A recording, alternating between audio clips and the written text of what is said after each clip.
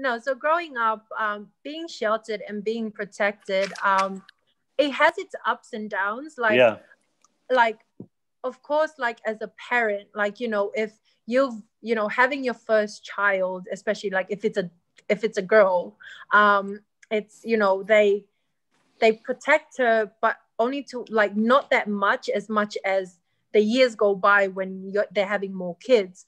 Yeah. But having the first one, like they teach them the way that I see it, and how, like, looking back at it now, I'm just like, wow, my parents actually, well, my mom, because like I don't have a bond with my dad at all. Yeah. So like, watching my mom, um, how my older siblings are, especially my sisters, is that the oldest one in my family would have been taught how to be the parent, how Yeah. to be a mother, like teaching them young to be like, look, in the future you might have younger siblings, so I'm going to have to teach you to be a mom. If anything, God forbid, if anything ever happened while my sister was still young, like at least she's ready to mother and show the love and affection that, my mother or my parents had shown on her, so she can, pass that on down to us. Because of course, as time goes by, your parents would just be like, oh, there's too many kids, we just don't want to show emotion to everyone and show them Yeah. love, so I'm just going to be tough all the time. But when I was protected and sheltered, I was protected from, again, like some other people have, Tongan people, men and women have gone through, was I was protected from being myself. I was protected from learning the good and the bad. I was Hmm. protected from making mistakes and learning from my mistakes. Like Hmm. I was deprived from that, of course. Yeah. And at first, when you're at a young age, you're just like, okay, I'm protected from everything. I don't need to know anything. I don't need to know everything. I'm just gonna, when I'm older, they're gonna teach me, hopefully. But in our culture, in our community, in our Tongan community, we are taught at a very young age, how to do things and how to go about, Tongan life, actually. Yeah. So Yeah. yeah, so I think, so yeah, they protected me from the outside world.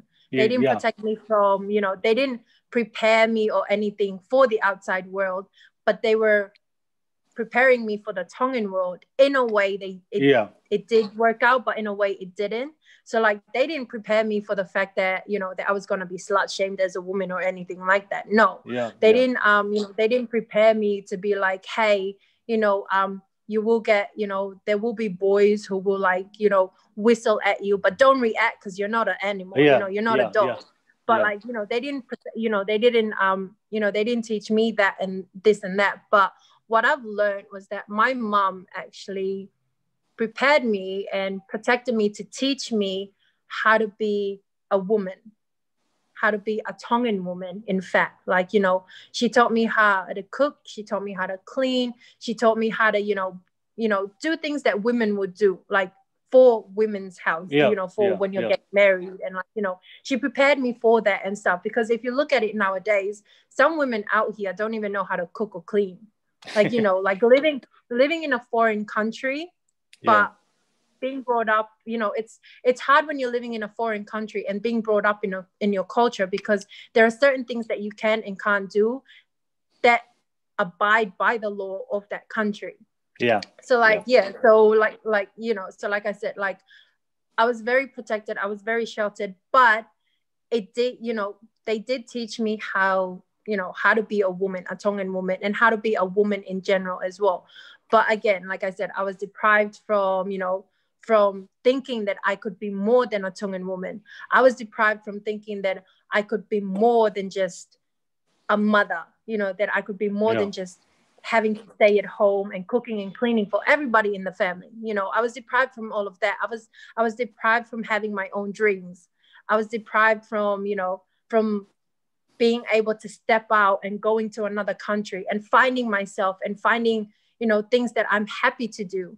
Because I was just at home going like, okay, school's finished, go back home. That's it. Sundays, wake up, go to church, ngahi me akai and stuff, do the umu and stuff, and then go to church, come back, tufai me akai for everybody to eat, Mm-hmm. and then cleaning up after that, and then having a nap, and then having to wake everybody else up, all the kids up again, getting them dressed for Sunday school and stuff. So like, yeah, so like I'm thankful. I'd say I'm thankful and blessed that they did protect me in a way, because I think if they didn't, I don't know if it's every single, if it's every single Tongan family or Tongan household, but Yeah. me being protected is a good thing and a bad thing as well, because, not being able to, to know the outside world, but it taught me my culture. Yeah. It taught me, what Tongans are. It taught me to love and respect my culture, and to put my culture into perspective with everything that I do in life. So in me saying that, like, I'd say being protected in my family was a good thing. Yeah. Yeah. Yeah. Yeah. No, I was just kind of just listening, analyzing everything. Like you said, there's a good, there's an advantage, a disadvantage, for protecting somebody. And I love how you said it.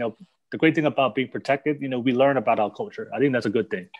You learn about your heritage, you learn about the values, the traditions. We learn about our culture as a people.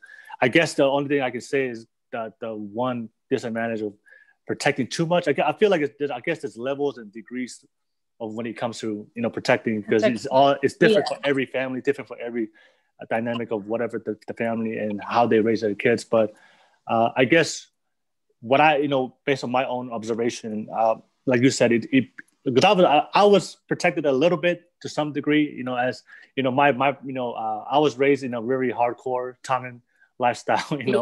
If I die, if I did this, even though as guys we still did our own thing, but I was raised by my grandmother, but my grandma was really hardcore, like very strict when it came to raising us. So, but I feel like growing up now and we're in the newer generation in this time of now society, I feel like that the one thing that prevents kids from really growing is because we don't kind of prepare themselves. I think that's one disadvantage, because if we don't prepare them for real life, like you said, I think one thing you said was like failure. We don't allow them to experience things so they can fail. All right. Yeah. Because, I think that's something that we need to teach kids. It's okay to fail. Yeah, that is true. It's okay. But the thing is, if we don't allow them to fail, we never teach them the ability of perseverance, of overcoming, of, persistence, having that grit.